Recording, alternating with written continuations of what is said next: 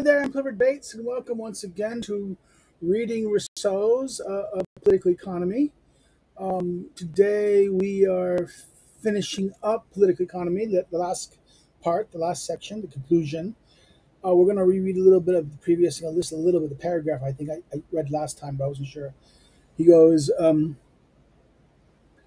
another drawback of personal taxation is that it is felt too heavy a burden and is levied too harshly, which doesn't prevent it from being subject to many unpaid debts, because it is easier to hide one's head than one's possessions from the tax rolls and from prosecutions. In other words, a personal taxation is that if it is felt as too heavy a burden and levied too harshly, it doesn't prevent it from being subject to many unpaid debts, right? Because it's easier to hide one's head than one's possessions from the tax rolls and prosecutions, in a sense. Of all of the other kinds of assessments, of land tax, the tally, or the real estate has always been thought most advantageous in countries where more consideration is given to the amount of proceeds and the certainty of payment than to the least annoyance of the people, right? So therefore, the land tax or the tally or a tally on real estate was most advantageous when given the amounts of proceeds and certainty of payments are least annoyance for people. Some even have dared to say that the peasant must be burdened to rouse him from his laziness, and that he would do nothing if he had nothing to pay. But experience among all the peoples of the world belly this ridiculous maxim, in that sense, right? The idea is that there was experience of everyone. It is in Holland and England where the farmer pays very little, and above all in China where he pays nothing, that the land is best cultivated. On the contrary, everywhere that the farmer is assessed in proportion to the yields of his field, he lets it lie fallow and reaps only exactly what he needs to live. This is because anyone who loses the fruit of his labor, it is a gain to do nothing. And placing a fine on work is a strange way to abolish laziness. So there's criticisms of these mechanisms to abolish fining them and taxing them on work. Whereas that, therefore, it's not, in other words, tax shouldn't be, this is a very interesting thing. He's saying that, you shouldn't tax, this idea that you have to force people to quit being lazy, tax them, penalty. No, that's not the work. And the countries that do little taxing gets more reform things. And once you tax farming, crops, yields, then you get less of it, because why would you pay more to do nothing? It's a gain. It's in your profit to get nothing. Taxation on land or on wheat, especially when it is excessive, results in two disadvantages so terrible that they eventually will depopulate or ruin all countries in which it is established. Therefore, taxation on land and taxation on wheat destroys everything in that sense. The first comes from the lack of circulation of currency. For commerce and industry attracts all the money from the countryside to the capitals, and since the tax destroys any proportion that might still exist between the farmer's needs and the price of his wheat, money always comes in and never returns. So money never goes there of this. The richer the town, the more miserable the country. The proceeds from the tally passes from the hands of the prince a tax farmer, into those of the artists and merchants, and the grower, who never receives any but the smallest part, is finally exhausted by always paying equal and always receives less. How could a man live if he has only veins and no arteries, or if his arteries only carried his blood to within certain inches of his heart? Chardin says that in Persia, the king's duty on foodstuff are also paid in foodstuff. This usage, which Herodotus indicates, was practiced long ago in that same country until the time of Darius. can prevent the evil of which I have just spoken. This idea of this evil of depositing or ruining the farmer in that sense and depopulate that. It says 29. Rousseau refers to Chardin's Voyage to Paris, 4 volumes, Amsterdam 1745, a work which he cites at length in Social Contract 3, Chapter 8. On Herodotus, see History 3, paragraph 89. Darius, after becoming king, divided his dominions into 20 king governments, called by the Persians satraps, and doing so appointed governors. He ordained that each several nation should pay him tribute. In the reigns of Cyrus the Cambyses, of Cyrus and Cambyses, after him there was no fixed tribute, but payment was made in gifts. It was called. It is by reason of this fixing tribute, and like other ordinance, that the Persians called Darius a huckster, and Cambyses the master, and Cyrus the father. For Darius made a petty profit out of everything. Cambyses was harsh and arrogant. Cyrus was merciful and ever wrought for their well-being. Rousseau, again, this is from Herodotus, right? Loeb translation, right? Rousseau, apparent innocent citation, is thus a implicit criticism of monarchy and empire, in that sense. Thus, Persia, but unless in Persia, the intendants, directors, clerks, and storehouse guardians are a different kind of people than everywhere else, I find it hard to believe that the least bit of all those products ever reach the king. That the wheat doesn't rot in all the granaries, and that fire doesn't consume most of the storehouse. So therefore, it says that it doesn't get to the king, and that it's hard to believe that these riches ever reach the king, and that rot doesn't reach all the granaries, and fire doesn't consume the world. The second disadvantage comes from an apparent advantage, which allows problems to get worse before they're noticed. In other words, there's this apparent. In other words, they're allowed to get worse before they get noticed. This is again this apparent advantage. They allowed problems to grow worse before they get noticed. That is, that wheat is a food whose value is not raised by taxes in countries that produce it, so that despite its absolute necessity, the quality is diminished without an increase in price. As a result, many people die in hunger, though wheat continues to be cheap, and the farmer alone bears the burden of the tax, which he has been unable to pass on in the selling price. It must be carefully noted that the same reasoning should not be applied to the tally on real estate as to duties on all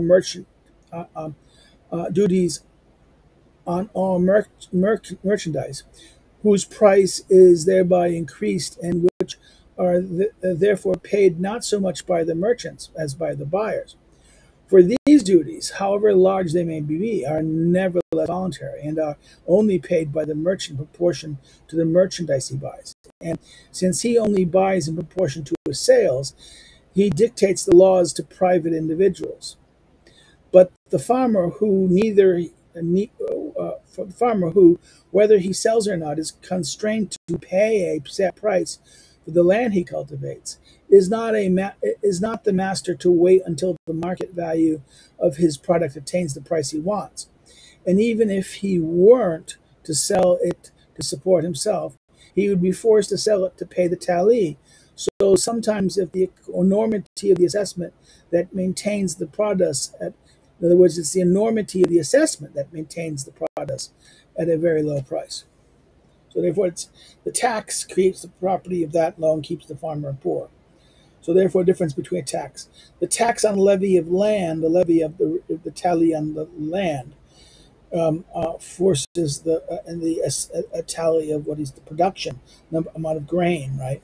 Tally on the amount of grain he produces. This keeps the thing high, and therefore, because he needs to pay that tax. and therefore he has that land. He must produce that grain. Therefore, that he has to produce that much, and therefore that produces that much. Lower the price. He could pay. He could make less, but then he would be in trouble because he has to. He has to pay more. In other words, he has more land than that. Notice further that the resource of commerce and industry, far from making the tally more bearable by the abundance of money, only renders it more burdensome. In other words, the more money, therefore inflation. I think this is talking about inflation here. The result of commerce and industry, far from making the tally more bearable by more money, it renders it more burdensome. I shall not dwell on a very obvious point, namely, although a greater or lesser quality of money in a state can give it more or less credit externally, it in no way alters the real wealth of the citizens and does not make them any more or less well off. In other words, that more capital, more money, and less money, the wealth is still there. That the wealth is, it's not to make them any more or less well off. But I shall make two important remarks. One, that unless the state has surplus foodstuff, an abundance of money comes from foreign sales. In other words, unless the state has supply and the abundance of money comes from the foreign sales of these, the commercial towns are the only place to enjoy this abundance, and the peasants only become relatively poorer. So therefore, in other words, that unless the state has surplus of foodstuffs and abundance of the abundance of money comes from foreign sales of this, the commercial towns enjoy the abundance, not the peasants. The peasants become poorer. In other words, that since the price of all things raise as money multiplies, taxes too must raise proportionally, so that the farmer finds himself more burdened without having more resources. It should be apparent that the tally on lands is actually a tax on their product. Right? The tallies on land are actually the tax on their product. While everyone agrees that nothing is so dangerous as a tax on wheat paid by the buyer, how can it be ignored that the evil is 100 times worse when the tax is paid by the grower itself? Isn't this attacking the source of the state's subsistence? Isn't it working as directly as possible to depopulate the country and consequently to ruin it in the long run? For there is no worse scarcity for a nation than that of men. So therefore, this idea of making it difficult for men, making it grow, can't feed the food, can't keep it like this. Therefore, this is the ruin of a nation. Scarcity of the nation is that of men. Only the true statesman is able to raise his sight above the financial obligation and setting tax base, to transform burdensome obligations into useful regulations about policy, and to make people wonder whether such establishments have not had as their end the good of the nation rather than the proceed of taxation. So again, this is his point. In other words, it's very good that the objective of tax base is to transfer the burdensome into useful regulations. So the burden is now something beneficial to them. This burdensome regulation, this burdensome obligation, is now so benefit to them. They think it's not really. Therefore, the thing that they're paying is producing this big, beautiful thing. The duties and the importation of foreign merchandise, which the inhabitants are eager to have, but the country does not need, on the exportation of domestic merchandise of which the country has no excess, and which foreigners cannot do without. So therefore, the countries' exportation of domestic export, in other words, importation of foreign merchandise, which the inhabitants are eager to have but don't need.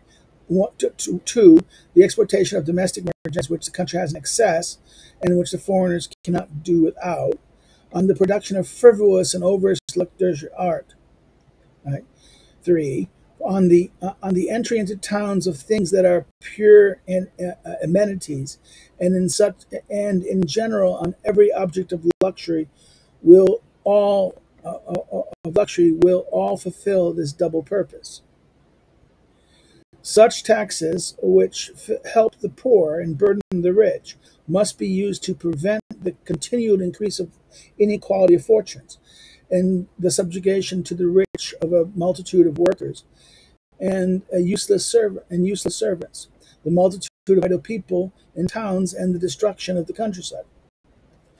It is important to establish a proportion between the price of things and the duty to be paid on them, such that the greediness of private individuals is not to be tempted to fraud by the size of profits. Therefore, be careful. In other words, the high profits, excess profits. And therefore, you need to make the taxes, and in other words, the prices of things and the duties paid on things need to be not to tempt the fraud of this on the size of profits.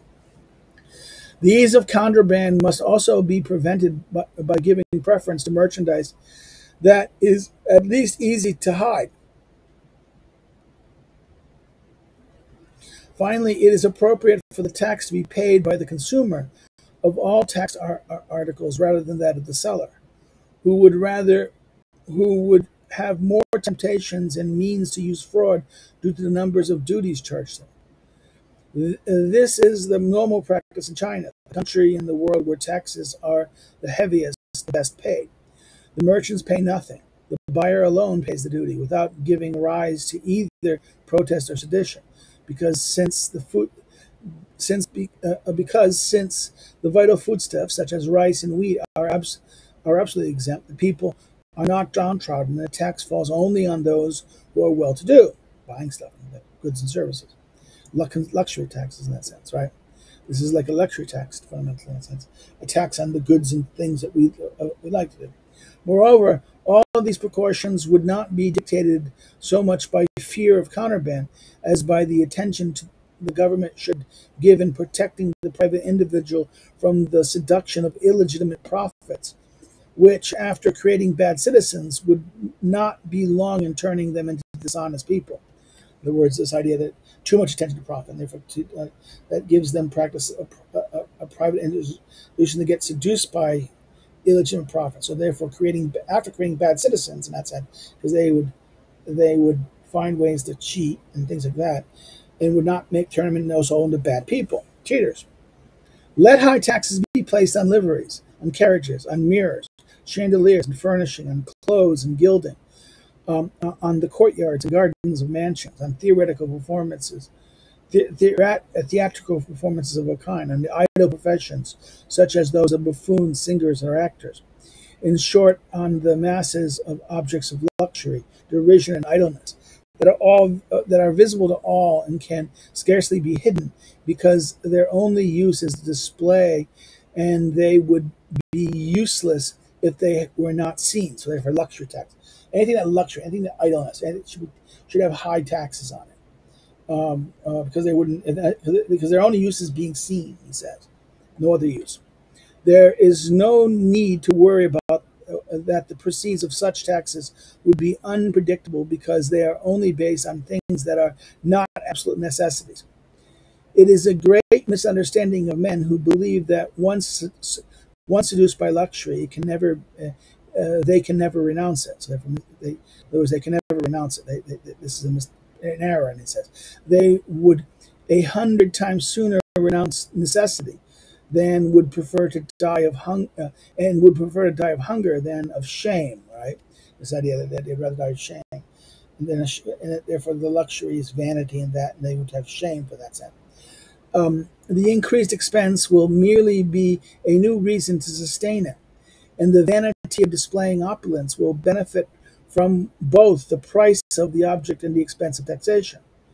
As long as they are rich men, they will want to distinguish themselves from the poor, and the state could not create a less burdensome and more secure revenue than based on this distinction. Of showing off. If you want to show off, you want to be big, then you're going to pay for it. You have to pay taxes to it, and they should be very high.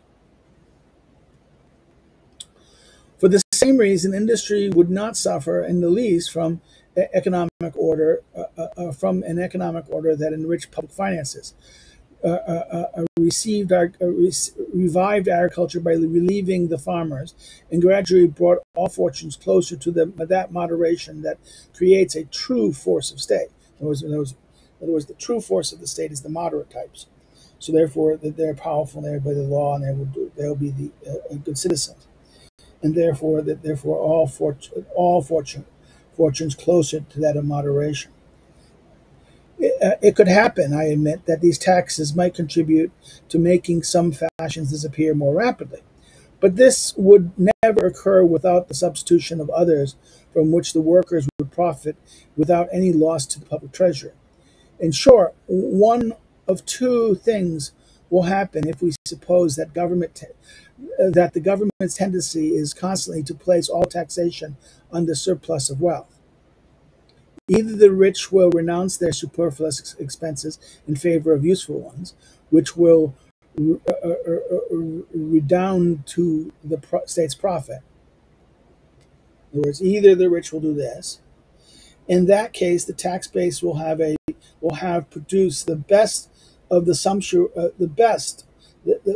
produce the effect of the best sumptuary laws.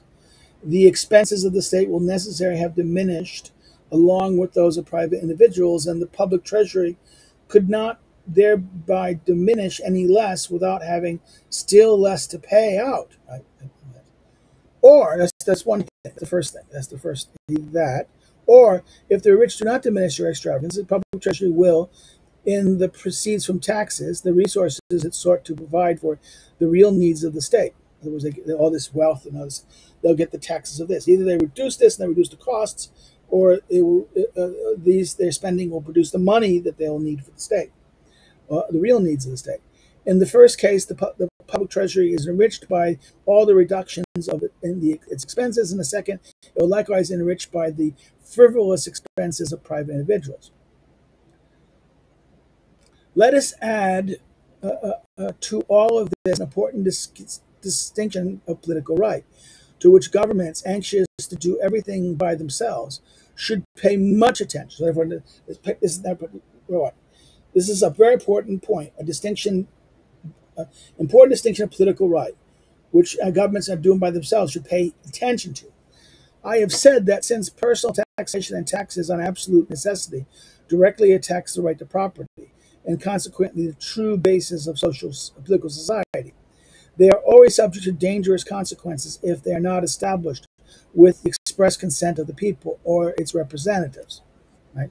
Because if you're going to tax property, you're going to tax property or tax it either directly or indirectly, you got to have consent. Okay, this is again compares note above, right? About note 27 above on this point.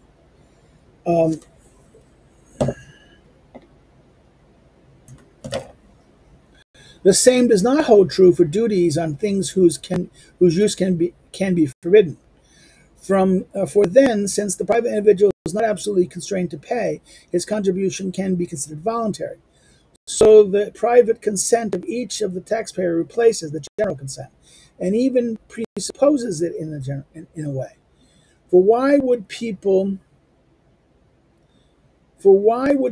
be opposed to the assessment of any tax that falls only on anyone who is willing to pay it? Right. This is the it appears certain to me that whatever is in other words, certain to me that whatever is neither prescribed by the laws nor contrary to the mores, and that the government can forbid, it can permit subject to the payment of a duty.